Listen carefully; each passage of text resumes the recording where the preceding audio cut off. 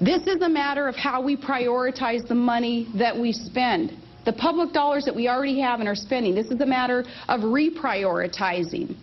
We've got a $3 trillion budget in this country, and Congress spends some $18 billion on earmarks for their political pet projects, and that right there is more than the shortfall to fully fund IDEA. Where does a lot of that earmark money end up anyway? You guys have heard some of the examples of where those dollars go. You've heard about the bridges, and you've heard about some of these pet projects that really don't make a whole lot of sense. And sometimes these dollars, they go to projects having little or nothing to do with the public good. Things like fruit fly research in Paris, France. I kid you not.